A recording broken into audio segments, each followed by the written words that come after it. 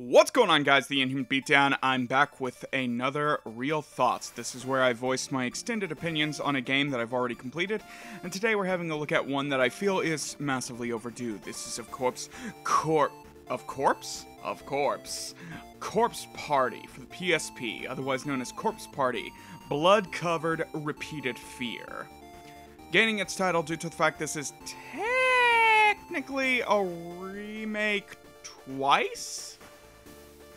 So for the explanation, basically, there has never been a continued storyline in Corpse Party, save for a couple games, and ones that were scrapped, which won't stop a future game from referencing them, but, I digress. With this, it was remade for phones under the title of Corpse Party Blood Covered, episodically released, and...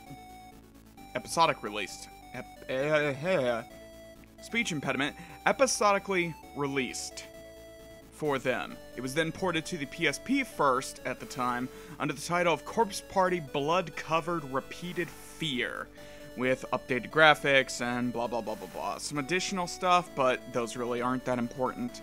For the West, though, this was our first, I think, official Corpse Party game.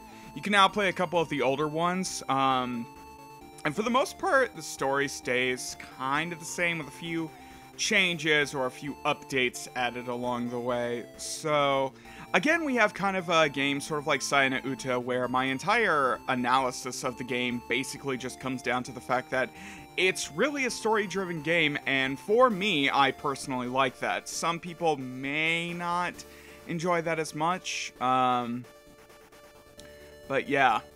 Some of the stuff is... God, how do I go about this? I like some parts of it, and some parts I don't, which I guess I'll go into here. Now, what I really like is the game is very atmospheric, and where a lot of games will kind of like, what's the word I'm looking for? Kind of like,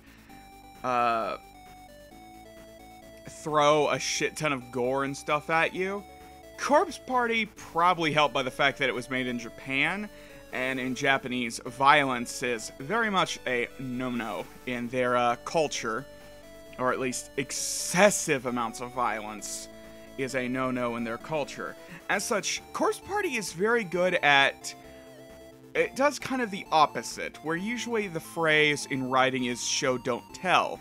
Usually being that you don't tell that someone acts a certain way. You don't tell that someone is emotionless or depressed. You show it through their actions and through the character. On the reverse side here, oh no, we tell but don't show. Someone's having their fucking eye dug out with a pair of scissors? Oh, we're gonna describe it. The sound of dirt being shoveled on a coffin while you're being buried alive? Oh, get ready to hear that.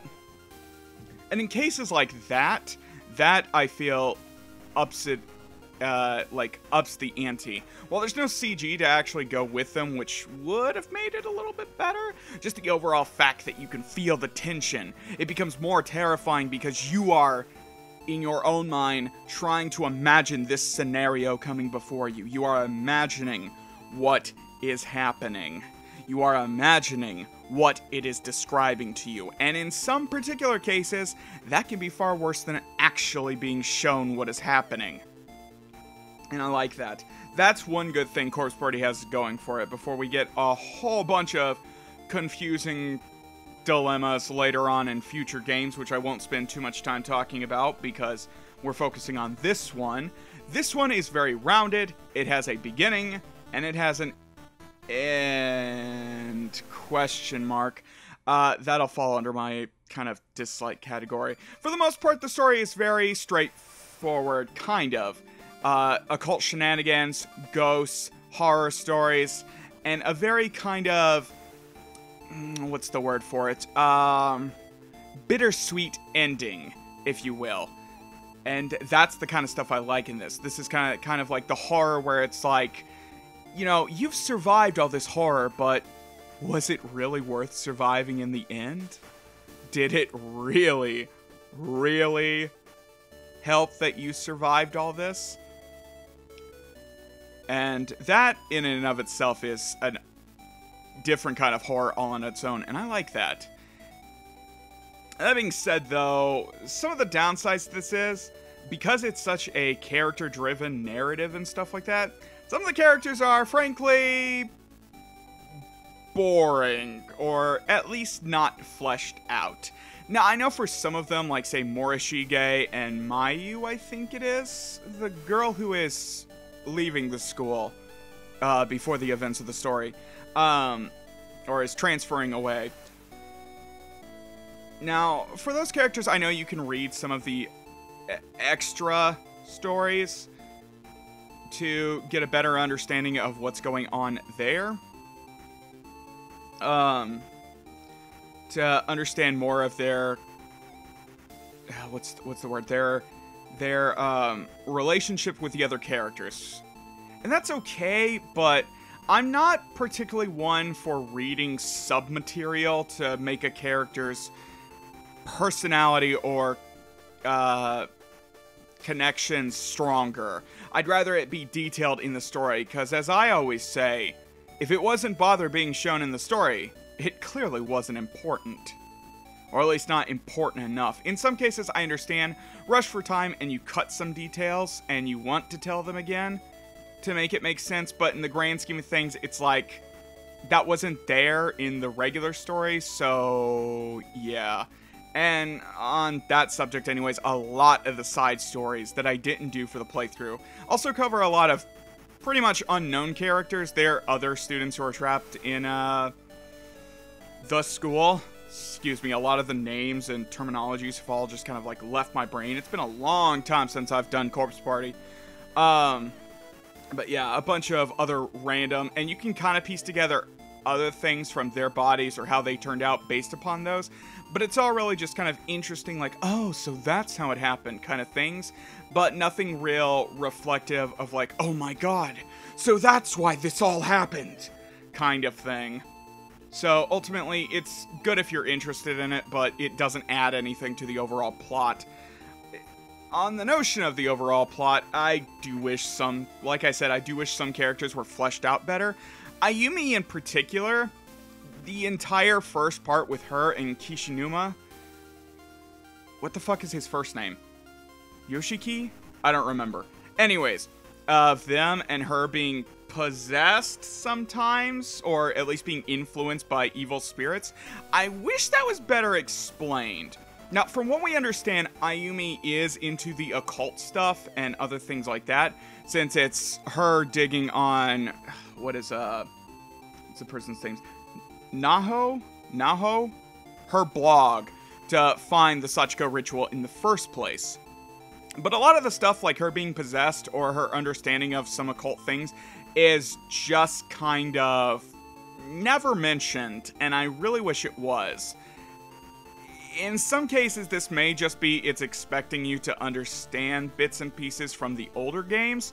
Again, while they don't continue the plot, as a lot of them are bare basics, hey, we're trapped in the school, defeat Sachiko plotline, they do hint at a lot of other things, such as Ayumi's kind of occult and almost mystical witch-like question mark? I don't know the right terminology to use for that.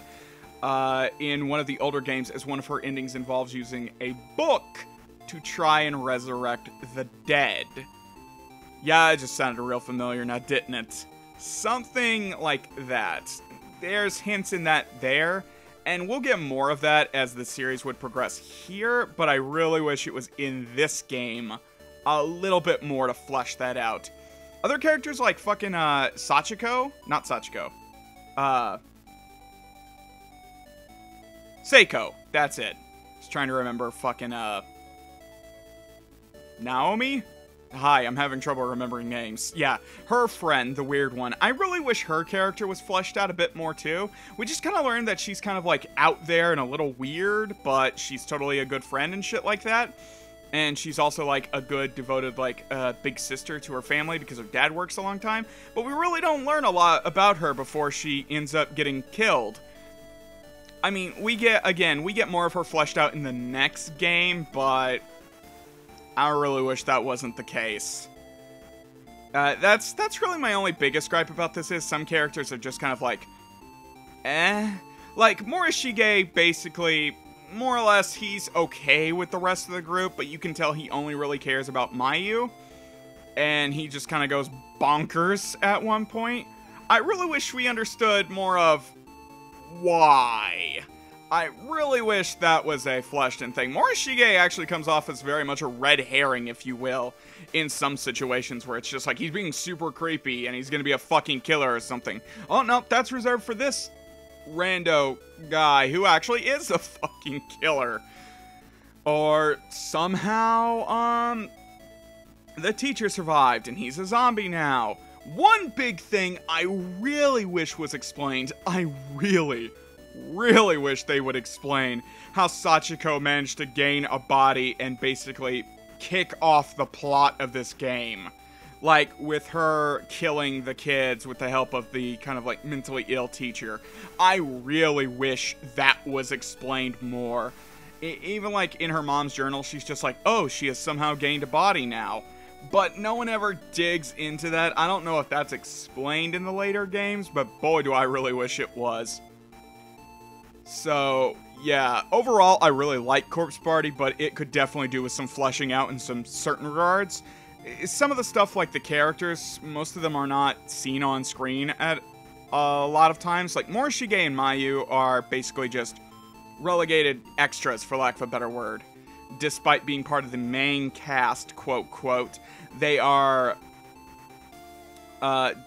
just basically extras. Mayu isn't seen outside the beginning aside from a couple scenes before her untimely death, and Morishige basically just acts super fucking creepy all throughout the rest of the game while he's inside of there, with no real character built on that. Basically just the others reacting to all of them, for lack of a better word. But yeah, that's really all there is to talk about. It's pretty simple and I really like it, but it does, like everything else, it's not perfect, but I don't think, as long as you're not a super hardcore perfectionist about like shit, it won't be too bad, and it's still a really good game. And with that, that's all there is to say. So until next time, I'll catch you all later. Hasta.